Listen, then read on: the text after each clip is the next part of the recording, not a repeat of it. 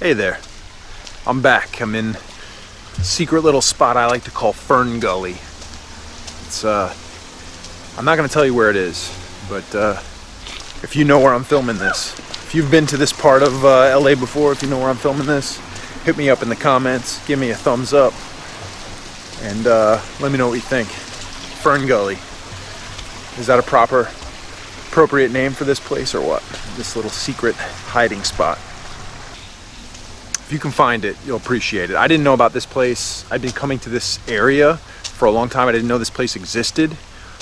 So I wanted to talk just briefly about the world we live in and cool spots and unknown spots.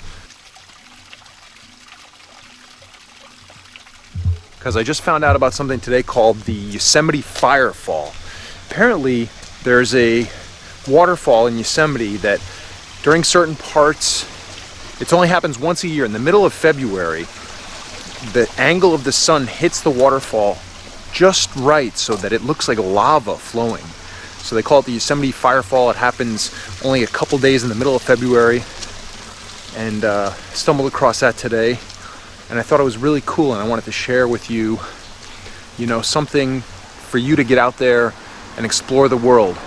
Look for new things, find new things. Experience the world so that you know what we're trying to save and what we're trying to protect. If we stay cooped up in our cubicles and our boxes too long, we lose focus of what's important. I'm constantly learning amazing, cool new places that I didn't know about in the world. And the same day I stumbled across this Yosemite Fire Fall, I found this other thing in Hawaii that is actually like the land broke open and lava literally is flowing into the ocean there. So it's like the illusion of a fire fall, lava flow in Yosemite, and then there's a real one in Hawaii. It's crazy. It's like two things in the same day.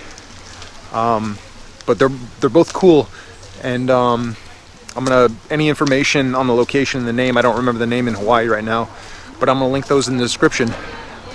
Lava waterfalls, lava falls, and illusory waterfalls in Yosemite. So my point is that this is a big world. It's an amazing, beautiful planet. There's so many amazing, beautiful things to do. Get out there and explore. Appreciate the world while you can, while you're still breathing clean air and can drink fresh water. Have an awesome day.